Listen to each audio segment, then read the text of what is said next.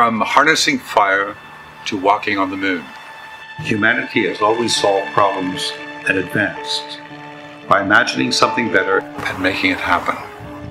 But the problems we face today are of our own making. The technologies that we use to create our modern comforts are destabilizing our climate and threatening to trigger human extinction.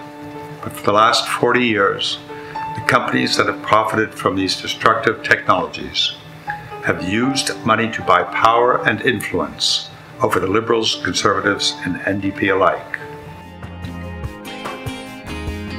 I've been traveling this riding since March. Every event I can get to, every coffee party along the way, I'm learning lots. But I can tell you this, many throughout this riding are hurting, whether it's due to the absence of adequate housing, increasing costs in healthcare, or the rising cost of food to feed families.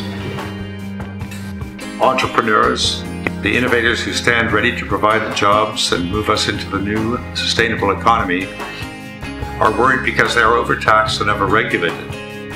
It's election time, and the traditional parties will all promise to deal with the climate crisis, housing affordability, and healthcare. And they've had the power to act on these issues for generations. Yet the housing is more expensive than ever, the global average temperature is hotter than ever, and there's been no significant expansion of healthcare since the late 1960s. Nothing for 50 years. Why would they start doing something now? It doesn't have to be this way.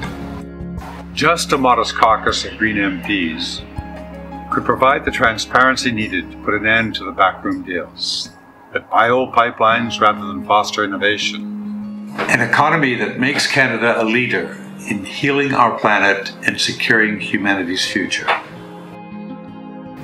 Imagine something better. Imagine a Canada that no longer clings to the politics and policies of the past.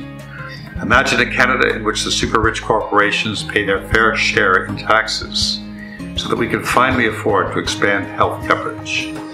Imagine food that is healthier, nutrient-dense, and ethically produced.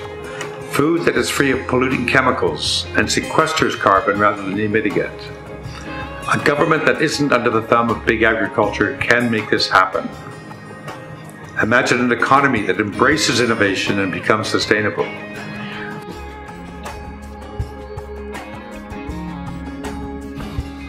Imagine a parliament that does politics differently, focused on the needs of all Canadians rather than just the wealthy few. We face great challenges, but we can solve them as humanity has always done, by imagining something better and making it happen. This is and always has been the goal of the Green Party. It's my goal too. I'm Dana Taylor, and I'm asking for your trust and your vote to represent your interests in the West Vancouver Sunshine Coast Sea to Sky country riding. Let's work together to create the best future we can imagine.